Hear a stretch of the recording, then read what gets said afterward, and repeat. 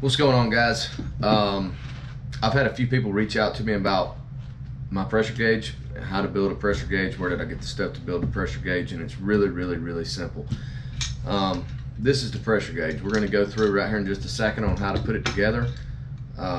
It's really easy. It cost me about $21, and everything that I used to put it together I got from the local hardware store.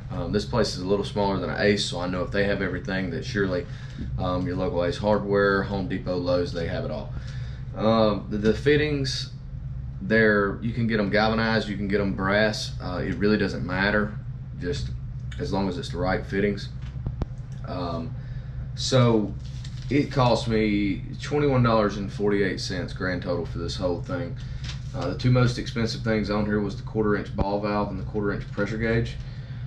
The other stuff that you'll be using is a 1/4-inch male-to-male nipple, 2-inch, 1/4-inch male-to-male nipple, 1/2 inch, a 1/2 inch to the spigot, which is this piece right here, and then your 1/4-inch T, which is the centerpiece. So, and then your chuck for your air compressor. So really there's just not a whole lot to it. To be honest, it does take more time walking around the hardware store picking everything out than it does to actually put the thing together. Oh, and Teflon tape. You have to have Teflon tape. So I'm going to go through, I'm just going to show you guys basically putting it together. It's really boring. It's a whole lot of Teflon taping and all that good stuff. When you do go to especially if you go to a local place like Ace, or just your local hardware store, you can screenshot that right there. It's a better angle of it. You can screenshot that right there and tell them that's what you need to build, and they can help you walk through and build it. I will say this real quick. I know there's a lot of people who have different styles of pressure gauges, and maybe some work better, maybe they don't, but this is what I use. This is what I've used for years. My clients are very happy with what I provide. Never had any issues with it, so I'm sure to work for you guys, and I really hope that it helps somebody out there. So with all that being said, let's get into putting this thing together.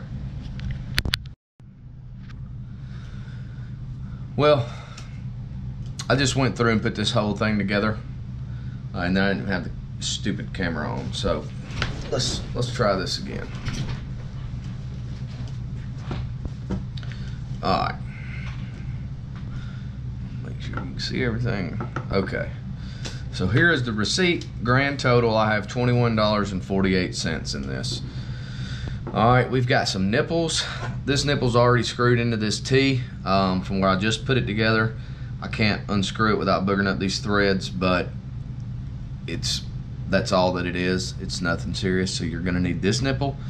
This nipple here is 2 inches long. I got this one just to make the overall thing a little longer. It's not necessary, but I prefer it to be a little longer so that I can screw it in and it come back out past the box that the washer hookups are in. So we have a ball valve.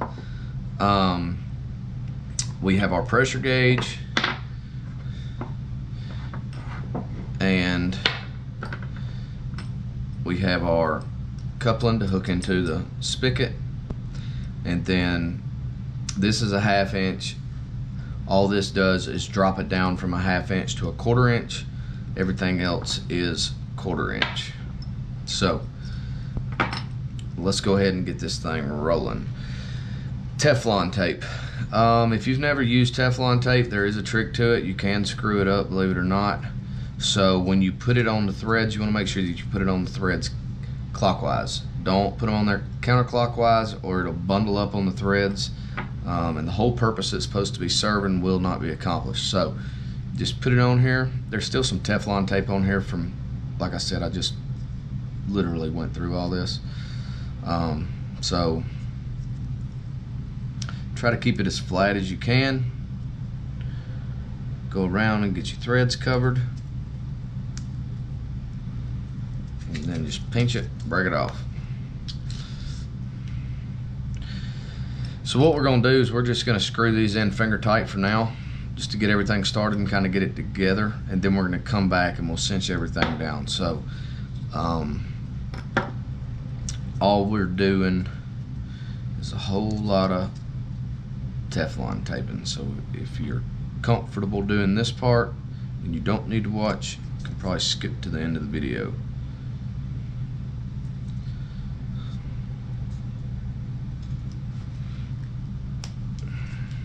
But it is October, so winterizations are about to pick up.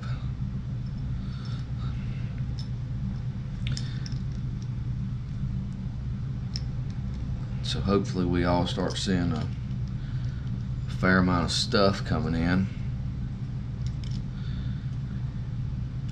I have noticed that the smaller investors have picked back up on evictions and all of that good stuff, so the workload is picking back up a little bit, but I don't think the major companies are gonna do it as of yet. It seems like they're still holding on.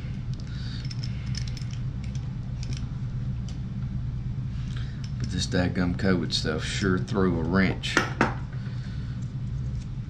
in our business. I'm sorry about that.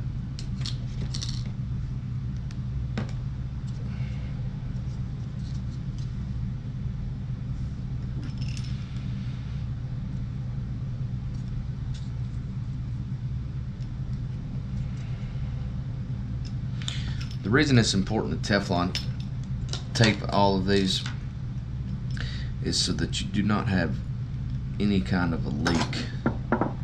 You certainly don't want your gauge that you built to leak.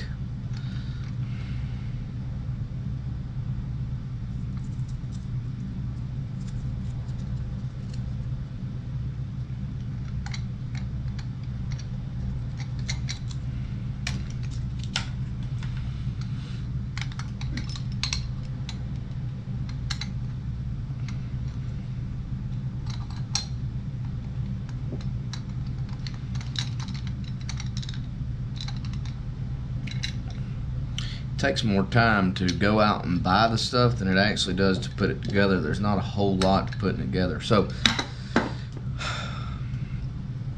with this deal right here, you see the handle opens. You just want to make sure that you don't have it to where it's jamming up against your gauge. The ball valve I use on mine is actually a lot smaller than this one. I don't really like this handle. In fact, I'd probably take an angle cut off wheel and cut it off right here and make sure you grind off all your burrs so you don't cut yourself when you go to turn it on and off. But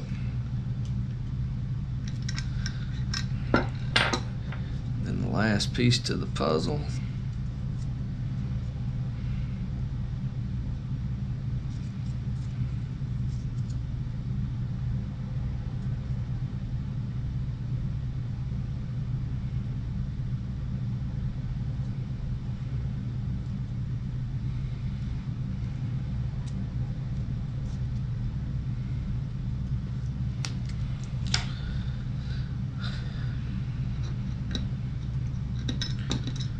Alright, so there it is.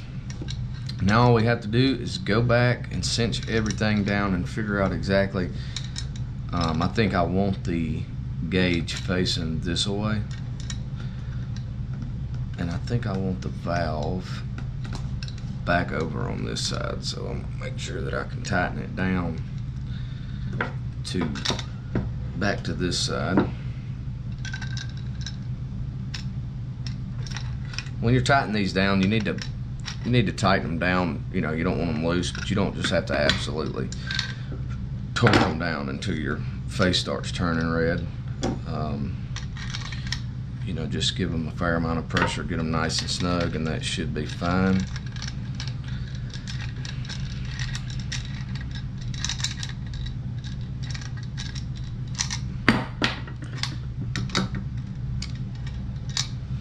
So on this one, you really only have to tighten down this side because it's going to tighten this in there as well. And I would recommend getting some channel locks. These right here is just what I happened to grab that was the quickest and easiest to find. 6 that on down.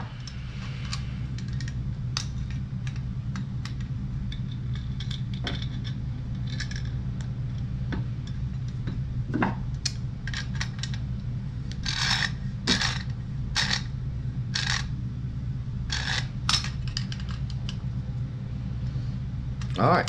I don't know how long that took, but it wasn't very long. And here's your pressure gauge.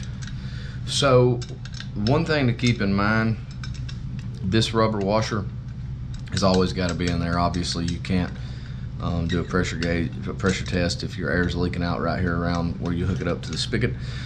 So in the event of an emergency, I would use a washer out of a water cap. You know, the plastic water caps we use, they all have a washer in there. If it's if you don't have any of those and you're really digging deep, you can run around the house and hopefully that somebody left a hose that you can take the washer out of it and use it. But I normally, anytime I'm throwing a hose away, I always will grab the washer out of it and just keep it, so I have a little place in my van where I have several of these. Because I leave this thing hanging up in the back of my van and it kind of sits, you know, like this. And just every so often it'll rattle out and I'll open the door and blah, blah, blah. And anyways, it just gets gone. So every time you go to hook it up, make sure you have your washer in there. But that's it. You know, when you pump the system up to 35 PSI, all you have to do is turn this ball valve off to where the air can't come back out this way, and you can, that's it. Wait 30 minutes and see what it does. I really hope it helped you guys out. I know a lot of you have asked me to do this for a while. This is just about a mirror image of the one I've been using, except for mine is just all brass. It doesn't have any galvanized fittings, but you know, like 6 of one, half a dozen of the other. So hope this helped you guys out. Thank you for watching, and all y'all have a nice day.